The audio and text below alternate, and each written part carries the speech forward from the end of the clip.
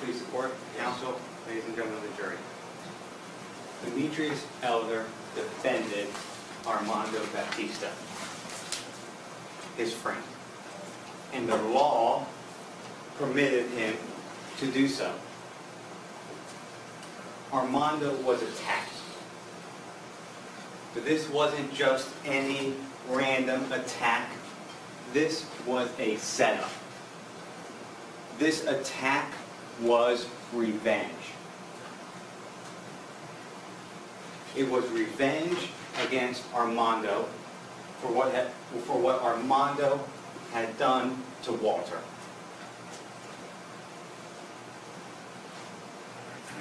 I want to talk a little bit about voir dire as well, and what we talked about, because those concepts that we discussed at length are coming full circle now back into the law and the jury instructions that Judge Colray had just read to you. And if you remember, we talked about the presumption of innocence, we talked about the state's burden, we talked about witness credibility, and everybody agreed, and that's why you are the jury that was selected. You agreed to follow the law. And we talked about a golf example, when you're golfing and you're holding the golf club, how it may not feel right. And you have to think differently when you're in the courtroom. And you have to follow the laws that Judge Colray just read and set out to you. Because if you don't, the judge just said, it will be a miscarriage of justice. In order to understand the events that happened on April 25th, 2014, it's important to understand the events that led up to that day. And the judge told you, when you're listening and when you go back and you deliberate, it's your job to listen, to look at your notes, to discuss, to deliberate what you heard, what the evidence was, what the testimony was. The judge said, if you're listening, you'll get the instruction. You can believe any, all, or none of what a witness said. And we talked about that in voir dire. We had a discussion about, will you be a good juror? And how do you know if a witness is telling the truth, or if they're telling the version, maybe that's in their head, they're not necessarily lying, but they're telling you something or testifying about something the way that they want to perceive it. And we had that discussion about 7 days ago. And some of the answers that we got in voir dire were the exact answers that Judge Colray had just read to you about weighing the credibility of witnesses. Did the witness have an opportunity to see and know about the things in which they testified? Did they have an accurate memory? Were they honest and were they straightforward in answering the attorney's questions? Did they have an interest in how the case should be decided? Did their testimony agree or disagree with the other evidence and testimony that you heard? Did the witness at some time make a statement that was inconsistent with the statement that they made in court? So every time we're at the podium and you saw myself or co-counsel walk up to show a previous statement or to refresh their memory, that's where that instruction comes. Did they make a statement inconsistent with what they said to you in the courtroom? And also whether or not they have been convicted of a felony, which we heard about Corey McMath. And those topics, we discussed those topics. And the reason we discussed those is because that is the law, and those are the only laws that you will receive and that apply to this case. So, in order to understand the events on April 25th, as I said, let's go back in time a few months prior about what led up. And we heard firsthand from somebody that was there what led up to those events. We heard from Marlon Williams that Marlon, Walter, Walter's girlfriend, and another gentleman were together. And Walter and his girlfriend got into an argument or a fight, and Walter intervened. Scratch that. Armando intervened. Walter and his girlfriend were getting into a fight, and Armando intervened. Remember who was not there? Demetrius. So, when Walter and his girlfriend have this argument, Armando intervenes and he does a punch. It was described almost as a sucker punch, but he punched. Armando punched Walter.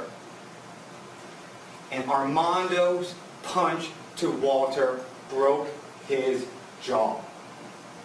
It was not a slap. His punch broke his jaw.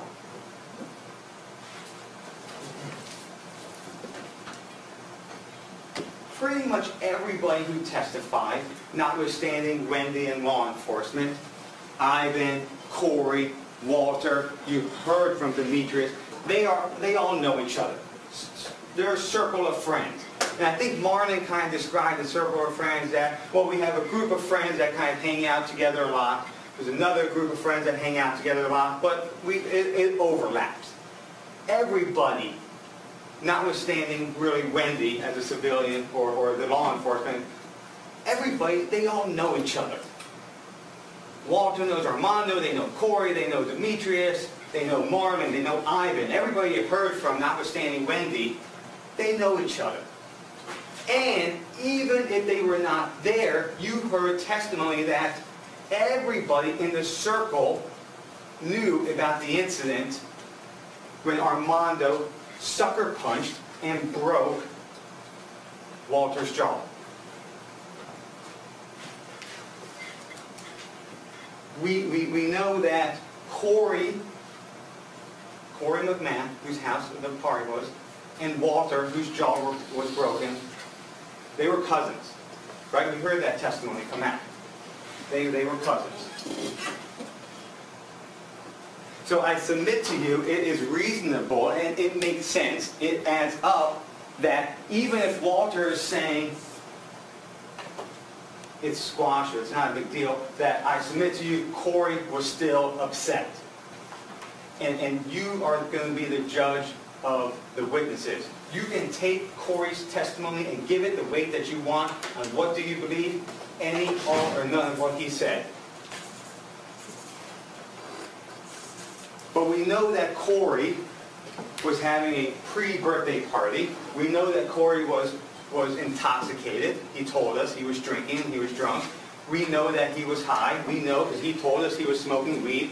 He wasn't even sure about the date. We're talking about April 25th. He was talking about the day before his birthday, April 27th.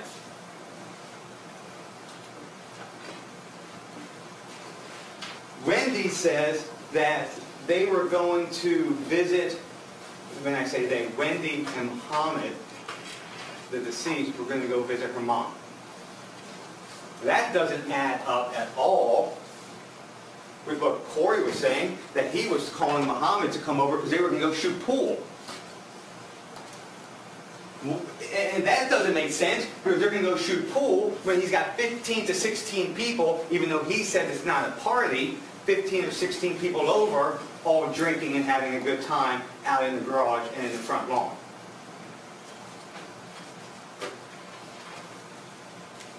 Marlon was there.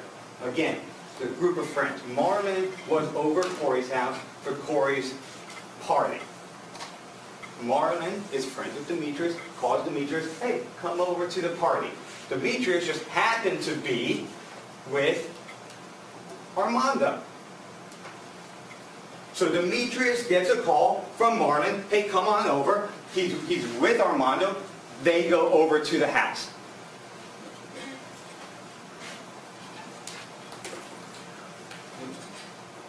While they're at the house, we know from Ivan, because Ivan told us in his testimony that he heard the conversation, he heard the phone call. He told us, Ivan said, Corey, who's Walter's cousin, Walter, jaw broken, who was intoxicated, Ivan told us that Corey called Muhammad to come over after Armando showed up with Demetrius. Corey, Walter's cousin, whose Walter's jaw was broken, he calls Muhammad. Muhammad comes over, greets everybody. except for two people. He does not greet Armando, and he does not greet Demetrius. Everybody's outside in the garage, drinking, smoking, whatever, talking. What happens when Muhammad comes over? Muhammad and Corey, the two of them, they go into the house. They come out of the house, and Muhammad goes where? Directly up to Armando.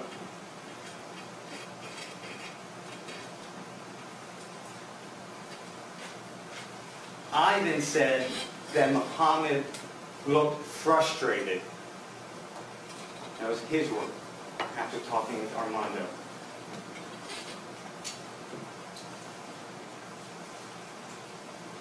We know that Corey called Muhammad.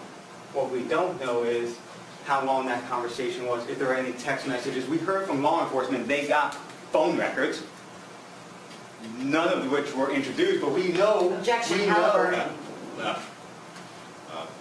Ladies and gentlemen, please disregard defense counsel's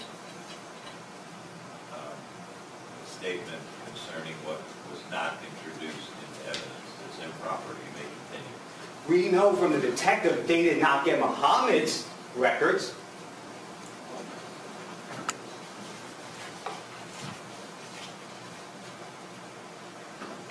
So now we're at this party, and Muhammad, according to Ivan's testimony, was being frustrated. He was talking or confronted Armando. So what happens?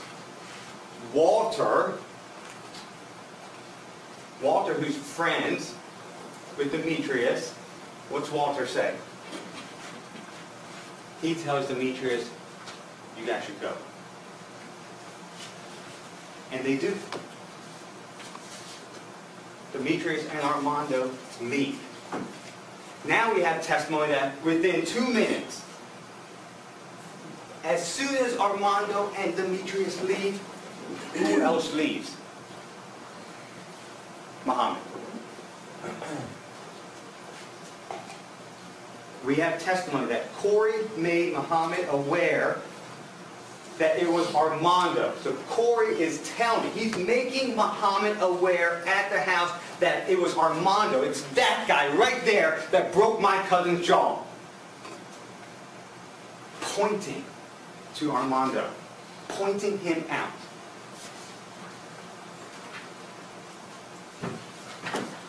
They're at the stop sign. And we hear, and I'm going to go into the statement of Demetrius in a few minutes, but we hear he stopped at a stop sign, he's looking for traffic, and he starts coughing, and we hear about his disease, myasthenia gravis, and I'm going to read to you, and we're going to talk about what he told you in his statements. We heard 2 statements from Demetrius, one recorded to the police, and one that's on video. And both those are available in evidence if you need to review them. But he's coughing. The state wants you to think that that Muhammad honks the horn, gets out of the car, and walks up to Armando to shake his hand. Okay. When you're back there and you're deliberating, think about that. The state wants you to think that Muhammad got out of the car, walked up to Armando, who he was just pointed out as breaking his friend's jaw, to shake his hand. Yet, we know from Wendy, when Muhammad got out of that car, and he's walking, and we know that it was him that walked, because we have Brian Castillo, who was outside and said, I saw a guy from the back car wearing a white shirt, walking, in the term he used, aggressive, to the front car. Nobody in the front car did Brian Castillo tell you to get out. And Brian Castillo said, I told my kids to come in because I felt that something may be going down. What does Wendy say Muhammad said? Hey, nice to meet you? No. As he's walking, what does Muhammad say? Walt! Walt Walter. He was there for revenge on Walter. And that is why Wendy said when he got out of the car and he's walking to the front car to where Armando is, he's yelling Walter. He's not there to shake his hand. Use your common sense. He yelled Walt, whose jaw was broken by the guy he's going to confront. This was a revenge. This was set up. Muhammad was there. Muhammad was there to fight Armando.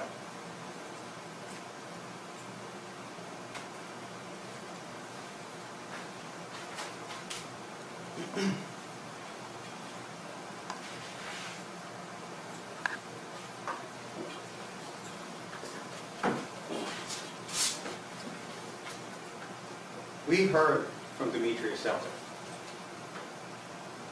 We heard him testify 2 times, both on tape and on video. And as I said, both are available for you. But what did we hear Demetrius say? And I'm going to preface it with, as you're listening to what I'm going to tell you, what he said. I was taking good notes.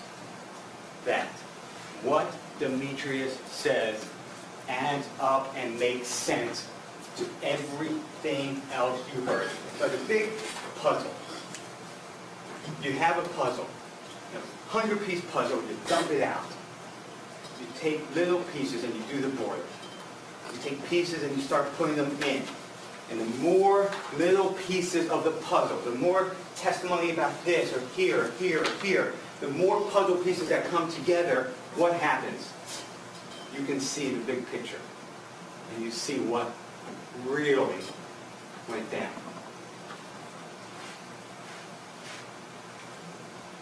Demetrius starts out by telling in his statement about his disease that he has called Manastavius gravis.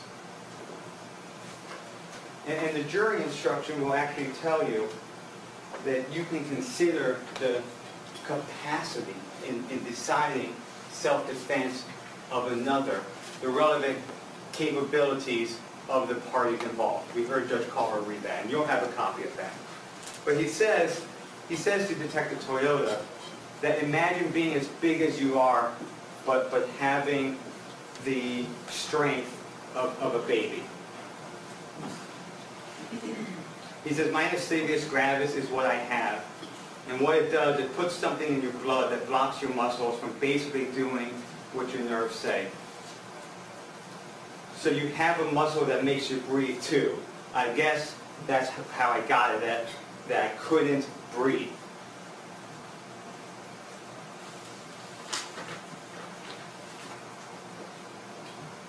Demetrius, in this statement that was presented to you, tells you about Walter fighting with his wife, and about Armando being there, and Armando breaking Walter's jaw. How? Demetrius wasn't there. Everybody in the circle of friends knew about this. Armando and Walter, they weren't as close as they were. Okay, well that adds up. That makes sense. Armando sucker punched Walter and broke his jaw. And he talks about they were going to go see Marlon, right? They were going to go see Marlon at Corey's house because Marlon called. And March, Armando, we heard testimony that Armando nickname is March, M-A-R-C-H. And Demetrius testified and told the detectives, March and I drove to Corey's house. And as we got there, Marlon was leaving. And we heard from Marlon, he was leaving. Marlon didn't witness what happened. Marlon, I think he testified he left to go get some food at Hooters. And we were standing right there. Armando was standing in the grass because he had tried to talk to Walt. And Walt was like, whatever. He didn't want to talk to him. Armando had apologized like so many times to him, saying that, he should not have gotten involved. And Armando apologized. I'd say like 10 minutes may have passed at most. and another guy. This guy, I've never seen this guy before. He came. He spoke to like all of them. He didn't know me. He didn't know March. So he didn't speak to either of us. He walked into Corey's house. Okay? That's consistent with what we heard from Ivan. He walked through the garage, and then he spoke with Corey for a few minutes. Then he came out. And when he came out, he walked up to March. And again, he was trying to figure out who he was. He asked, so this is Muhammad asking March, where did I know you from? What do they call you? And March was just telling him, you don't know me. I don't know you. He said the name, I think. So then the guy walked away from March, or Armando, and walked up to Walter. So now Muhammad was in Corey's house, walks out, walks up to March, says, who are you? What's your name? What do they call you? Armando goes, I don't know you. You don't know me. Now Muhammad's walking up to Walter. I was standing beside Walter, but he walked up to Walter. He pulled Walter to the side. They had a conversation at the time. I didn't know what the conversation was. The detective Toyota said, you couldn't hear it? Yeah, I couldn't hear it, but I do know when they finished their conversation and before the guy walked back up to Armando, he said, and I apologize, but I am not going to sugarcoat any language. This is real life. This is, language that is used, so I'm going to use it. But he said, these niggers got the game fucked up. And he walked back to Armando.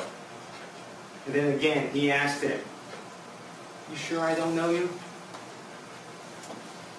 I don't know you from anywhere? And Armando again was like, nah, I don't know you. Then Walter pulled me to the side and Walter said, man, why'd you even bring that nigger around here? You don't even know what you got. You got set up.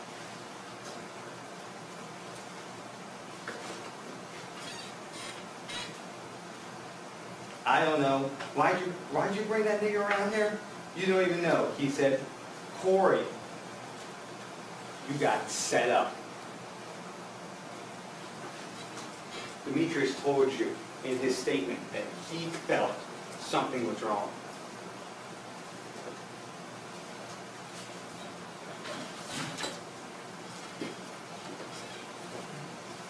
We got in the car and we left. At the stop sign, maybe about 100 feet or so. I mean, it's not that far. I pulled up to the stop sign, and then when I looked left for the traffic, and the next thing you know, I feel like the car was kind of moving, and I hear Armando saying, Demetrius, D, you know this dude? Or he actually said, D, you know this nigger? Do you know me? And I took over, and I looked over, and there was a dude on top of March. So I get out of the car and I go around the back of the car. There's a car behind our car, or behind my car, and there's a lady standing. She had got out, but she was standing right there at the driver's side.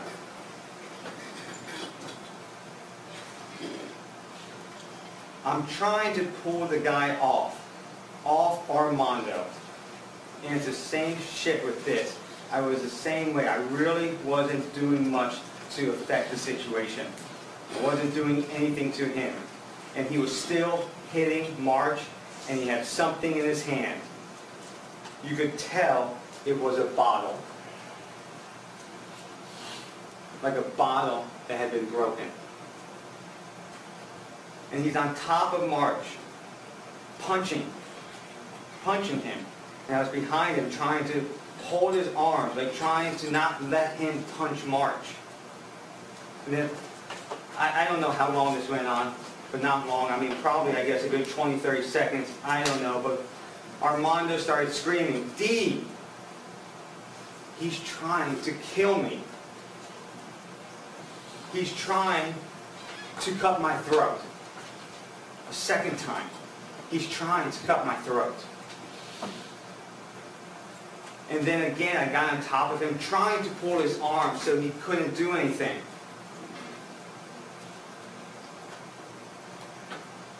March, and then, I mean, I couldn't.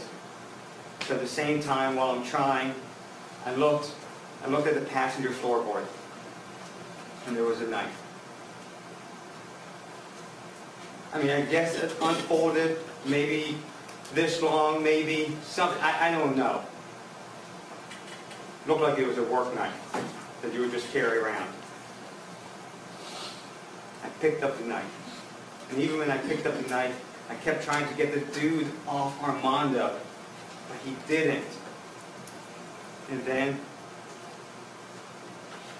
I stabbed him in his lower back somewhere. And I stabbed him in his lower back. And then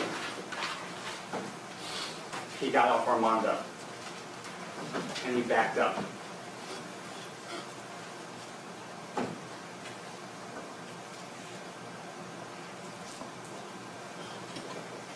And he backed out of the way. And they leave. And Walter calls Demetrius to try to say, he acted on his own. Listen to the statement. He acted on his own. I didn't set you guys up. Muhammad was acting on his own.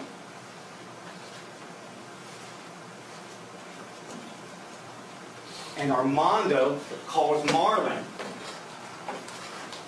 Right? Because Marlon called them over. Remember, Marlon is the one who called Demetrius. Hey, Demetrius, why don't you come over to the party? Demetrius shows up with Armando. Lo and behold, not everybody was happy that Demetrius showed up with Armando. Not that Demetrius showed up, but Armando showed up. But it was Marlon who had called Demetrius. So what's Armando do? Armando calls Marlon, your homeboys tried to kill me. That was what Marlon testified to immediately after. And he said multiple times, Armando, your homeboys tried to kill me.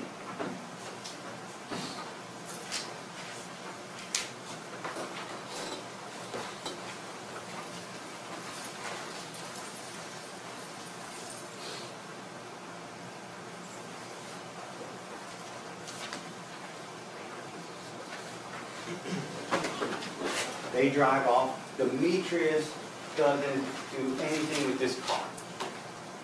He doesn't go and have it wiped down and cleaned and anything. There was testimony that he took pictures. He's trying to preserve the scene.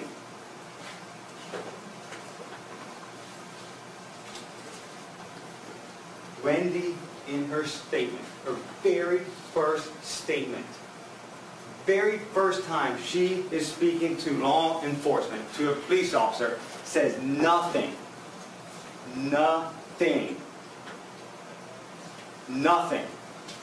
about Demetrius punching or kicking Muhammad. Let me repeat that. The first time she's with law enforcement, the first time, most fresh in her mind, she says nothing about Demetrius punching or kicking.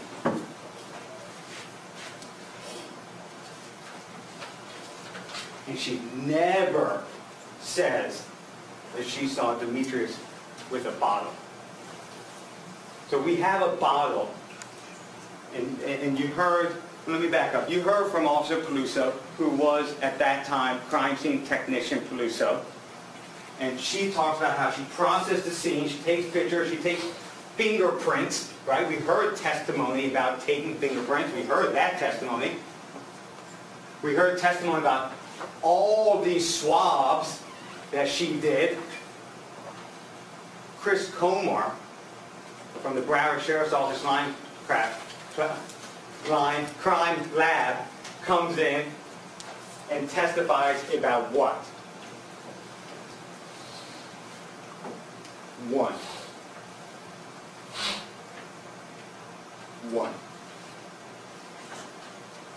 That could have been saliva on the spout of a beer bottle.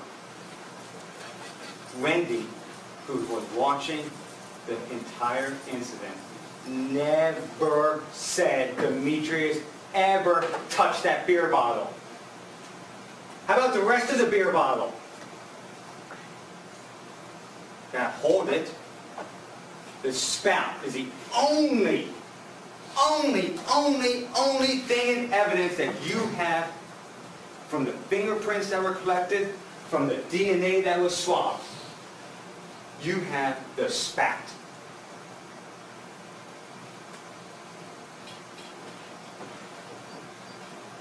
Dr. Koonsman, they said that Muhammad was walking up after he honked the horn to go shake Armando's hand, and that he had a solo cup, and that who's going to go fight or revenge with a solo cup? A solo cup that was found by Officer Cluso about 3 houses down where Corey McMahon was having a party, but nevertheless, he was on marijuana, he was on alcohol, 0.08, the legal limit for being intoxicated, he was on cocaine, he was on flocka. He was on all 4 of those. And toxicologist Gary Koonsman came in and explained to you what effects, because he has actually studied those effects in his career on what those are. Are they stimulants? Are they depressants? And how they react to somebody's body. So let's review what Dr. Koonsman told you.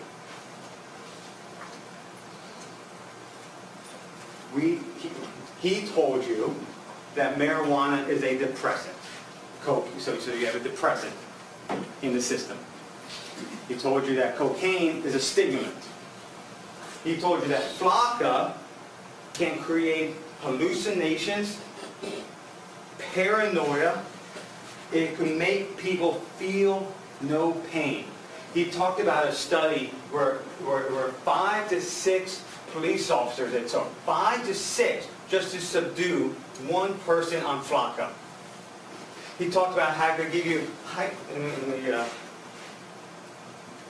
malignant hyperthermia, where you could sweat a lot. Okay, well that's consistent with what Wendy was saying, how he was sweating a lot.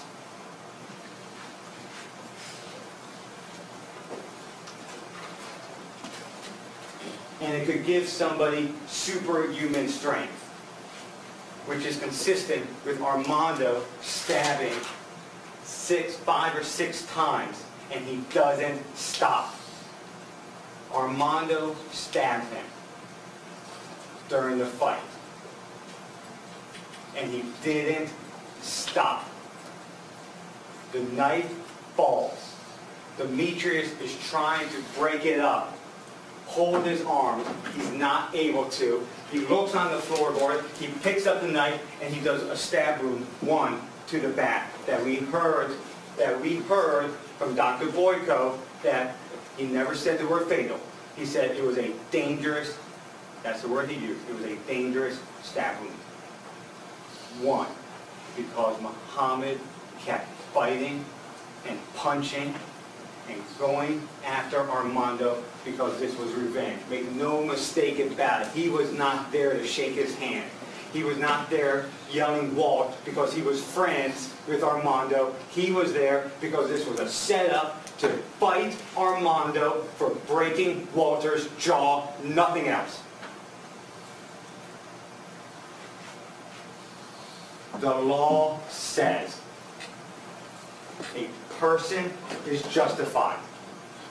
Demetrius Elder is justified in using deadly force if he reasonably believes such force is necessary to prevent imminent death or great bodily harm to himself or another.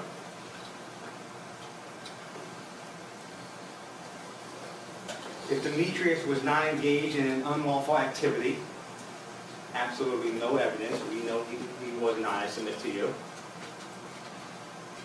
and was attacked in a place where he had a right to be, a car on the street, he had no duty to retreat and had the right to stand his ground and meet force with force, including deadly force, if he reasonably believed that it was necessary to do so to prevent death or great bodily harm to himself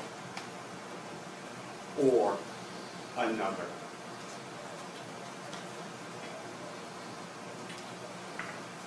Demetrius Elder is not guilty. Thank you.